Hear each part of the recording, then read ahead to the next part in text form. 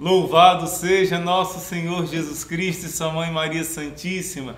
Sempre sejam louvados. Que alegria, meus irmãos, nós estarmos unidos novamente, agora nessa nova série que está se iniciando. Esta é a hora dos anjos. Nosso Senhor tem mostrado de vários modos, por vários sinais, que esse é o tempo dos santos anjos. Nós precisamos usar essas armas que o Senhor nos dá, que na verdade são pessoas, são amigos. Nós temos um anjo da guarda que nos foi dado desde toda a eternidade. O Senhor pensou em nós, criou um anjo para cuidar de nós e nós precisamos usá-lo, como diz o Padre Pio. Deus te deu um anjo, use-o. Nós precisamos entender que essa é a hora dos anjos e essa é a hora em especial do glorioso arcanjo São Miguel. Não é à toa que o Exército de São Miguel surgiu nesse costume de fazermos juntos, por meio do YouTube, a grande quaresma de São Miguel. Por quê que todos têm procurado fazer essa quaresma? Por que tantos milagres têm acontecido cada vez mais nesse período da quaresma de São Miguel? Porque Deus mesmo está confirmando que esta é a hora dos anjos, esta é a hora de São Miguel.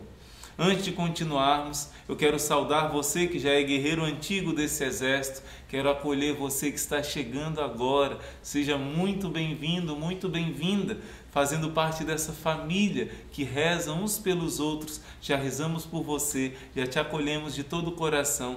Eu quero te convidar de fazer parte ativa dessa família, se inscrevendo no nosso canal, ativando o sininho para receber as notificações e te dizer que neste dia de hoje está sendo celebrada a Santa Missa nas intenções daqueles que hoje se inscrevem no nosso canal. Quero te convidar também de colocar aqui nos comentários já o seu pedido aos santos anjos, já o seu pedido a São Miguel Arcanjo, para que possa intervir na necessidade mais urgente que está no seu coração, nessa intenção que você está pedindo com maior urgência agora. A sua principal intenção de oração também colocaremos na Santa Missa, em todas as orações do nosso mosteiro, do nosso Instituto Hesed. E vamos, antes de tudo, rezar, pedir a São Miguel Arcanjo que venha abençoar esse momento, que venha nos ajudar a combater e a vencer essa batalha que iniciamos. Pelo sinal da Santa Cruz, livra-nos Deus nosso Senhor dos nossos inimigos. Em nome do Pai, do Filho e do Espírito Santo. Amém. São Miguel Arcanjo, defendei-nos no combate. Seja o nosso refúgio contra as maldades e as ciladas do demônio. Ordene-lhe Deus, instantemente o pedimos.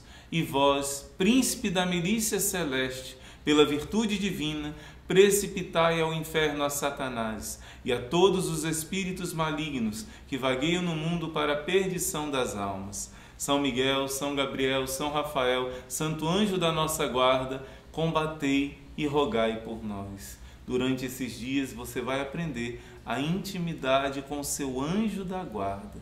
Por isso rezemos já juntos, chamando esse nosso amigo que sempre está do nosso lado, mas quando nós rezamos a ele, ele pode agir eficazmente na nossa vida. Santo anjo do Senhor, meu zeloso guardador, se a ti me confiou a piedade divina, hoje sempre me rege, me guarda, governa, guia e ilumina. Amém. Em nome do Pai, e do Filho, e do Espírito Santo. Amém. Talvez você esteja se perguntando, mas irmão, será que não é cedo demais para se preparar para a quaresma de São Miguel? Eu quero te lembrar que o Exército de São Miguel surgiu e tantos milagres e graças aconteceram com esse surgimento, com esse exército. Por quê? Porque pela primeira vez nós nos preparamos para a quaresma de São Miguel. Assim se formou esse grande exército de São Miguel Arcanjo, com tantos testemunhos de milagres e graças. Pela primeira vez, no ano passado, nós nos preparamos para a quaresma de São Miguel. Por que tanta graça assim? Porque Deus mesmo quer que nós prestemos atenção, que essa é a hora dos anjos. É a hora de invocar os santos anjos. E eu quero mostrar para você que isso está profetizado. Isso está na Sagrada Escritura. Isso está na Palavra de Deus. O Catecismo da Igreja Católica vai nos mostrar a gravidade dessa hora. Os santos vão nos alertar. eu quero começar, antes de ver com você a Sagrada Escritura, como este é o tempo de São Miguel Arcanjo, o Papa São Pio X já vai nos alertar, dizendo assim: Deus, na primeira luta, venceu servindo-se do arcanjo São Miguel. Devemos, portanto, acreditar firmemente que a luta atual terminará triunfante também, como antigamente, como outrora, com o socorro e ajuda deste arcanjo bendito. Primeira palavra do Papa São Pio X, que viveu no início do século XX. E ele vai dizer: a luta atual será concluída, este século que Nossa Senhora falou em Fátima, de tantas batalhas, esse século que o Papa Leão XIII teve a visão que Satanás atacaria mais do que em todos os outros tempos. Este século, este tempo, São Pio X disse: a conclusão, a vitória final será por meio do arcanjo São Miguel. Outra coisa aqui, meus irmãos, anota aí no seu caderno de formação que no Catecismo da Igreja Católica, no número 675, vai dizer: antes do advento de Cristo, da vinda gloriosa de Cristo, a Igreja deve passar por uma provação final que vai abalar a fé de muitos fiéis, abalará a fé de muitos crentes, diz a palavra de Deus.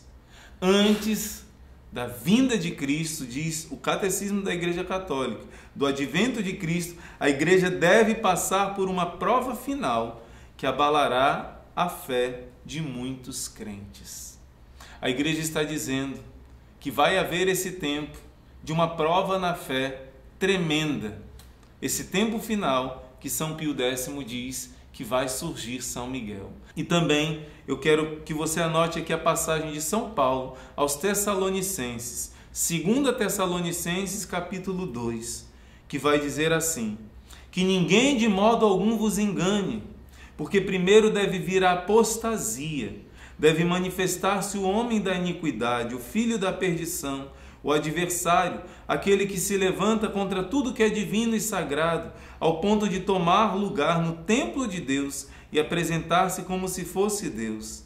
Agora sabeis perfeitamente que algo o detém, de modo que ele só se manifestará ao seu tempo, porque o mistério da iniquidade já está agindo, mas esperando o desaparecimento daquele que o detém. Então, tal ímpio se manifestará, mas o Senhor Jesus o destruirá com o sopro de sua boca e o aniquilará com o esplendor da sua vinda. São Paulo está dizendo que esse tempo de prova final vai acontecer, mas antes de acontecer essa prova final, vai vir uma apostasia, o abandono da fé. Isso daí já expliquei em outros vídeos para você. Nós já estamos vivendo esse tempo da apostasia. Vieram grandes heresias. Em 1517, Lutero esfacelou a igreja, dividiu em 1000 pedaços, vamos dizer assim. Em 1717, as sociedades secretas atacaram a divindade de Cristo. Mas em 1917, o ateísmo marxista veio destruir a fé e conseguiu até mesmo se introduzir dentro da igreja, de várias áreas da igreja, até bispos e cardeais, como vai dizer Nossa Senhora, e como uma mulher que foi comunista e infiltrou, dentro da igreja, chamada Bela Dodge, o bispo Futoshin ajudou na conversão dessa mulher e ela infiltrou dentro da igreja tudo isso que foi profetizado. Nós vivemos esse tempo de apostasia, de confusão da fé, bispos contra bispos, cardeais contra cardeais. Nós vivemos esse tempo grave, mas no final, toda essa força do mal, essa é a hora do poder das trevas, diz Jesus em Lucas 22, porém, logo depois de tudo isso, meus irmãos, que maravilha, só um sopro do Senhor vai destruir o inimigo. Só um simples sopro do Senhor, que é o Espírito Santo de Deus, vai destruir. É nada para Jesus. A obra do inimigo é nada. É um grande plano de salvação, toda essa dor, todo esse sofrimento. Afinal, a igreja deve se unir a Cristo na sua paixão. Assim está no Catecismo da Igreja Católica, nesse mesmo número que eu li para você, 675. Se você continuar lendo, a igreja precisa se unir a Jesus na cruz para se unir a Ele na ressurreição. Então, o que acontece? A aparição de Nossa Senhora em La Salette vai interpretar essa passagem bíblica, que São Paulo diz que o inimigo será derrotado com o sopro dos lábios do Senhor. Esse sopro será através do arcanjo São Miguel. Como disse São Pio X, a vitória final, Deus quer servir-se desse instrumento humilde que é São Miguel Arcanjo. Olha o que diz a aparição de La Salette. Mas será precipitado pelo sopro de São Miguel Arcanjo. Olha que coisa maravilhosa. Cairá, e a terra que há 3 dias estava em contínuas evoluções, o momento final, os famosos 3 dias de trevas, no momento final, abrirá suas entranhas ardentes e ele será precipitado com os seus nos abismos eternos do inferno. Então a água e o fogo purificarão a terra e consumirão todas as obras do orgulho humano, e tudo será renovado. Essa vitória final, esse triunfo do Imaculado Coração de Maria, será por meio de um sopro de São Miguel Arcanjo. E São Miguel Arcanjo, os anjos podem agir aqui na terra, claro, porque Deus os envia, mas eles têm o poder de ação quando nós, homens, nos abrimos à obra dos anjos, nos abrimos a essa ação eficaz. Se nós invocamos poucos anjos, eles agem pouco. Se nós invocamos muitos anjos, eles podem agir poderosamente. Você está entendendo por quê? Que nós devemos chamar todos para fazer parte desse exército? Por que nós devemos nos preparar para a quaresma de São Miguel? Esse é o tempo dos anjos que foi profetizado pelos santos, pelas escrituras, pelo catecismo da Igreja Católica. Esse é o tempo dos anjos, meus irmãos. Eu queria convidar você de anotar, se possível até abrir agora, se você tiver a Bíblia com você, Daniel capítulo 12. O livro do profeta Daniel, no capítulo 12. Daniel é chamado o Apocalipse do Antigo Testamento, o livro da revelação do Antigo Testamento. E esse livro, assim como o Apocalipse capítulo 12, vai falar da batalha de São Miguel Arcanjo e os seus anjos contra o demônio e os seus anjos caídos. Também aqui em Daniel capítulo 12 vai se fazer uma profecia que está acontecendo nestes tempos. Olha o que diz essa passagem. Naqueles tempos, ele está falando dos tempos difíceis que viriam, naqueles tempos surgirá Miguel, o grande chefe e protetor dos filhos do seu povo. Será uma época de tal desolação como jamais houve igual, desde que as nações existem até aquele momento. Será que tudo isso que está acontecendo já não é um sinal? Claro que ainda não chegamos a essa provação tremenda, mas tudo isso que está acontecendo agora já é o início das dores. Tudo isso está acontecendo agora, já está mostrando para nós que todos os sinais que foram ditos por Nossa Senhora e pelas Escrituras estão acontecendo. Por isso, essa é a hora de invocar o arcanjo São Miguel.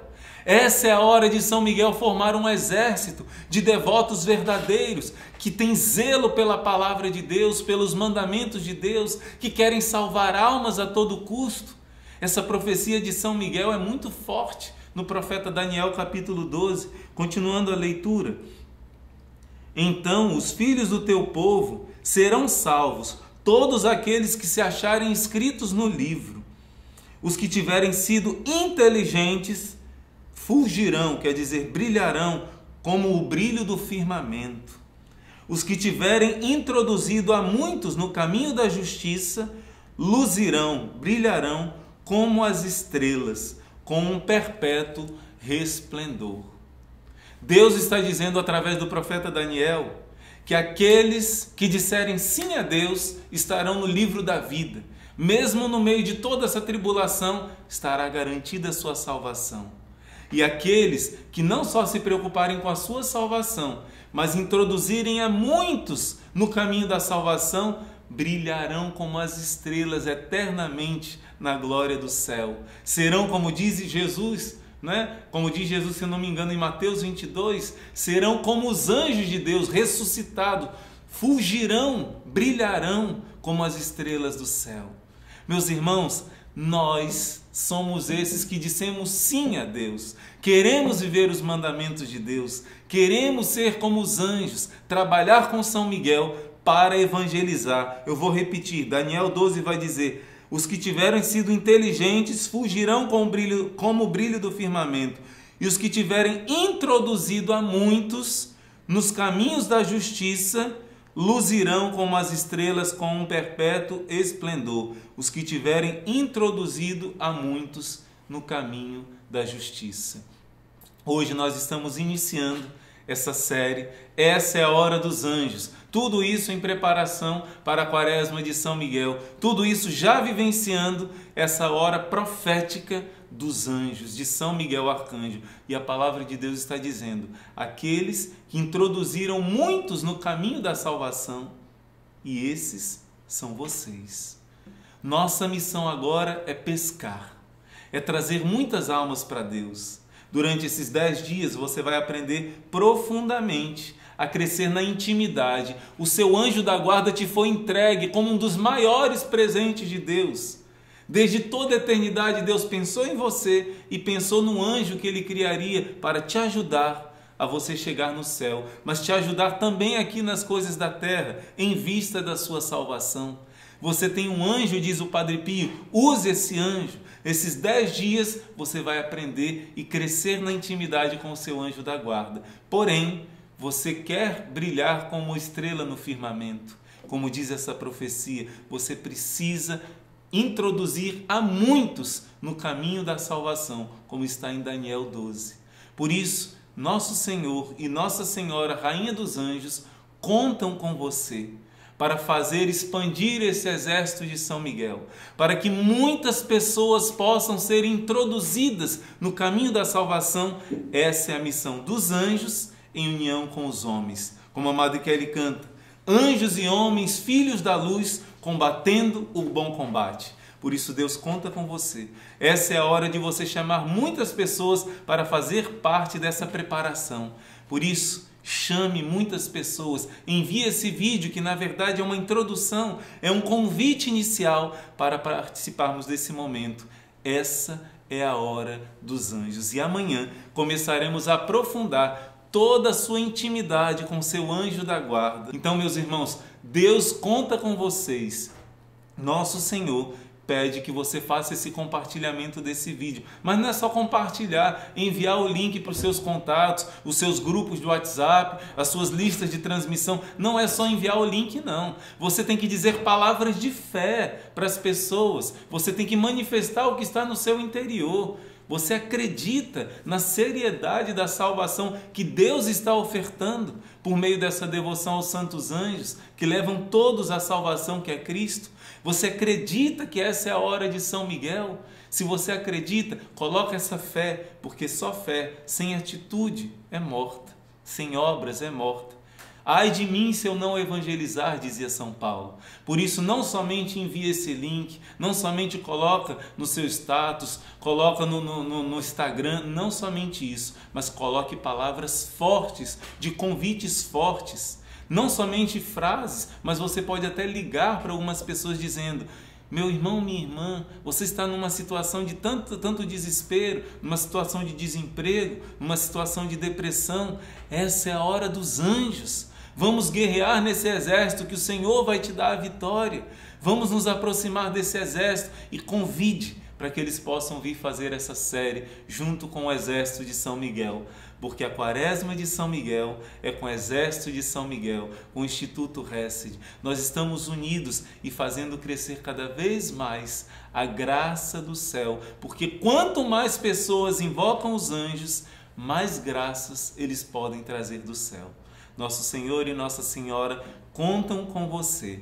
Nós continuaremos durante todo o nosso dia, estará sendo voltado agora para esse clamor aos anjos, para dizer que essa é a hora dos anjos, esse clamor de oração, o nosso terço do combate, o nosso rosário de manhã, o nosso terço de Pompeia, o nosso terço da misericórdia, estão clamando aos anjos que venham em nosso auxílio. Venha se unir a nós e chame os seus para se unir a nós também. Deus abençoe, guerreiro, guerreira, faça parte desse exército não somente de corpo presente, mas como alguém que evangeliza e que salva almas. Amanhã nos encontraremos de novo, daremos início a um aprofundamento nessa intimidade com os santos anjos. Deus abençoe e até amanhã, se Deus quiser.